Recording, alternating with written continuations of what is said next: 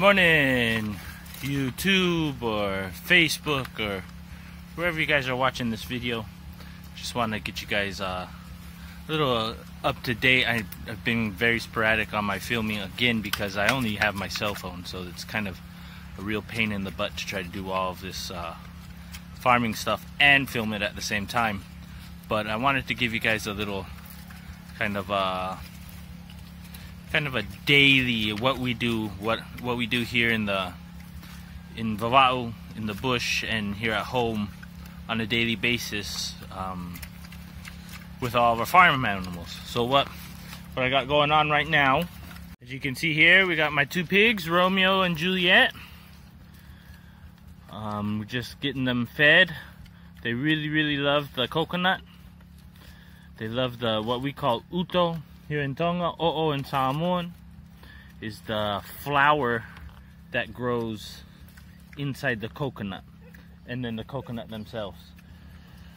They love to eat that, so we feed them 2 to 3 times a week. Not only with the coconuts, but we also have our pig slop that we get from all the food that we eat. We select it for the next. We throw all of our food that we don't eat in the pig slop and feed them with that probably once a day, once or every other day. So we got Romeo and Juliet. You can see Juliet right here. She's getting really nice and fat. She bullies Romeo around a little bit, but that's alright. We're getting there with the pigs. This is our pig pen for the moment. Kind of the old pig pen. What I'm doing is I'm slowly clearing out the side of the house with all of the rubbish and everything. You see all this rubbish is going to be gone as well.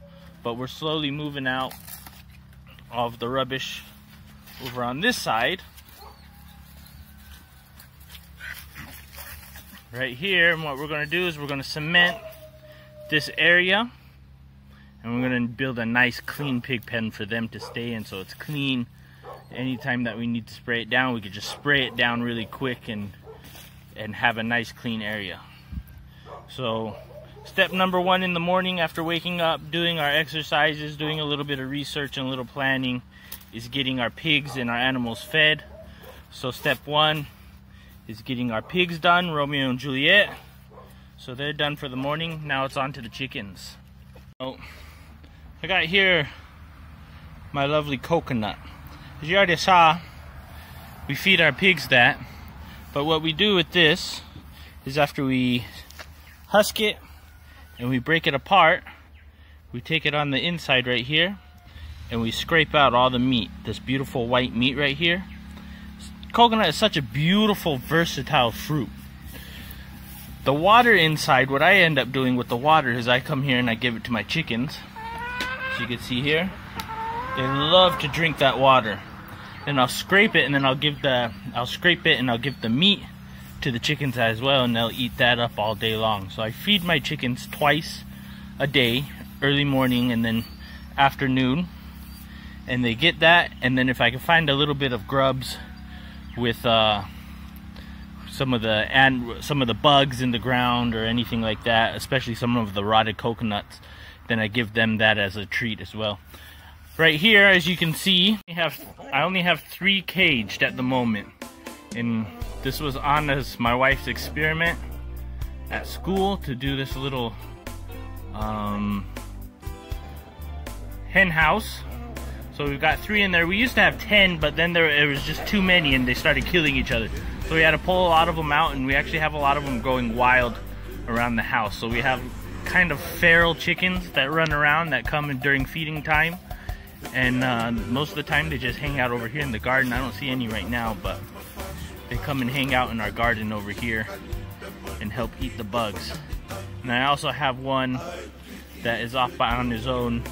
He's the little king of the place because everybody else wants to eat him, so we keep him out. But here's our garden, and yeah, so back to the chickens. Moa in Tonga. We're gonna feed them, get them some more coconut water and some more coconut meat to feed them today, this morning. Our vegetable garden that we tend to every morning. In the back over here, you can see our sugar cane growing. Then we've got our bok choy is next, right here. We've got our lettuce and our green onions and our tongan spinach right here that is on the outside, around the sides. We also have two kinds of tomatoes growing right now. We have the tongan tomato. I'm not exactly sure what family it belongs to, and then we also have the beef steak brand that I brought in that we're growing. We also have, we come over here a little bit more. We also see some taro growing. Back behind that truck, we have ginger. And then we've got some lemongrass that was almost dead, but we took it and we replanted it thanks to my buddy Isi. So we've got a bunch of lemongrass growing on the side. It looks dead now, but as you can see, the green is actually starting to come through finally. So we water that every day to make sure that it's healthy. And so now we've got a bunch of beautiful vegetables growing. So hopefully in the next little bit we'll be able to harvest all of this and start eating some healthy vegetables. One of the main things that I've been trying to do is eat a lot more vegetables and grow our own vegetables so we're not dependent on such a seasonal market downtown. Down in town, I shouldn't say downtown.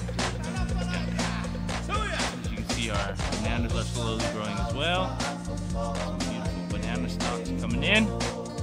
So now that that's all taken care of, got to pick up the kids a little bit later.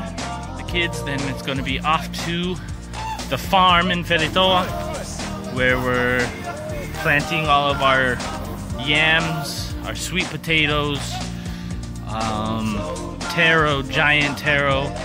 We got to pull out a bunch of giant taro because it's they're starting to go bad. So we got to pull those out. We can take those to the market to sell. And we're also going to go over to the cows today. So we'll see you in the farm. So we're finding out in the bush. This afternoon, we've got Fred and Liliane over there planting cape, the giant taro, and also scraping the weeds. Our mama me kaloti. Liliane's carrots growing right there. Out de fusi he kaloti. Our mama.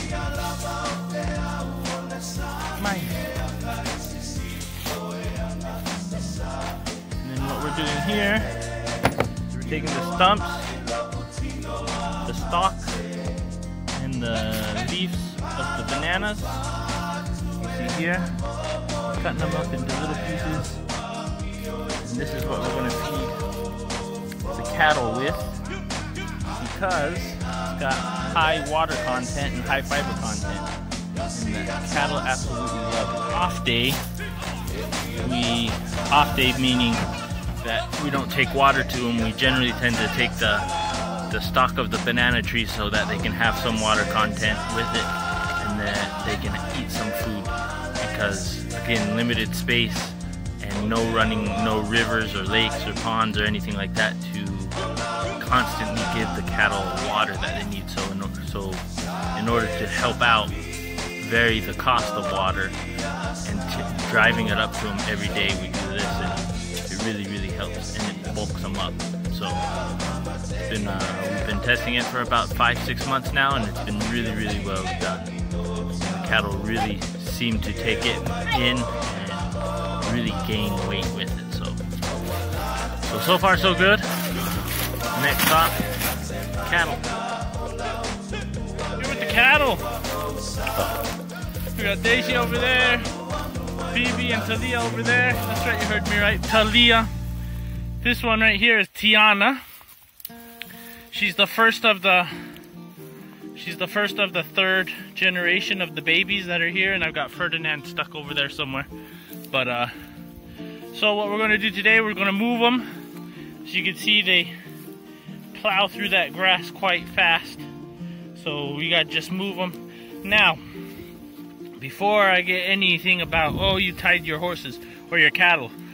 We tied them because our fence is really old, and we have been going through for the last several months fixing it little by little by little by little.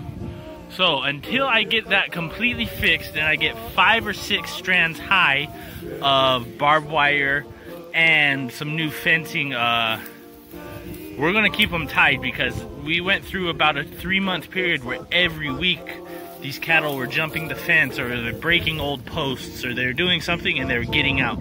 And the problem is all around us, over the line of trees. The line of trees is basically our property, but all around us on the outside of these trees is other people's bush yard or farmland, where they have crops and everything growing.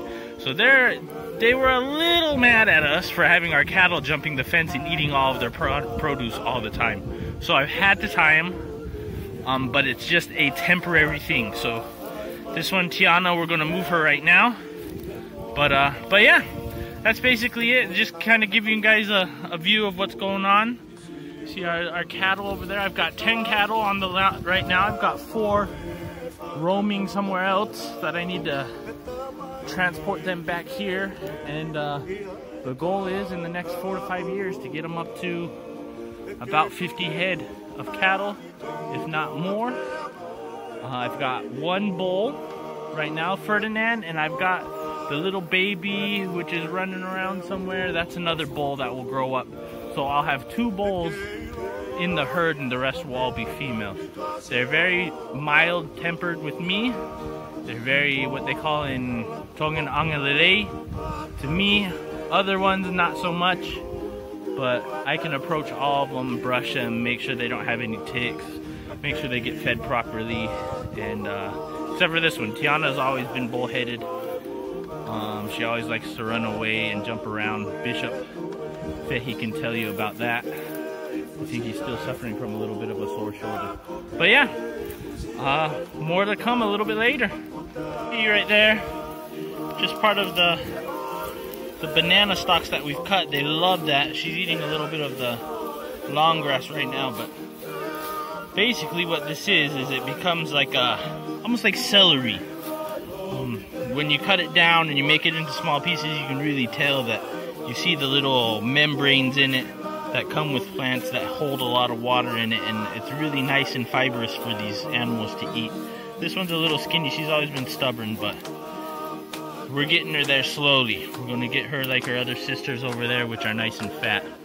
But yeah, so that's basically what the bananas are for, and that way we can keep them really well fed, just in case they do eat through most of this grass throughout the day when they're tied up. So until we can get them to be able to roam freely, they are limited on how much they eat per day, which is why we bring in that extra amount right there to add on to their diet. But there you go. And I guess we can do the bull of the day or the cow of the day. We haven't done that in a long time. So this is Heifer. She hasn't given birth yet. She's getting up there. She's about 2 years old now. And yeah, her name's Tiana. She's stubborn, but she's really, when you get to know her and you are around her more often, she does tend to love you and listen and trust you. So pretty much just like her namesake. If you're watching this, Tiana, love ya.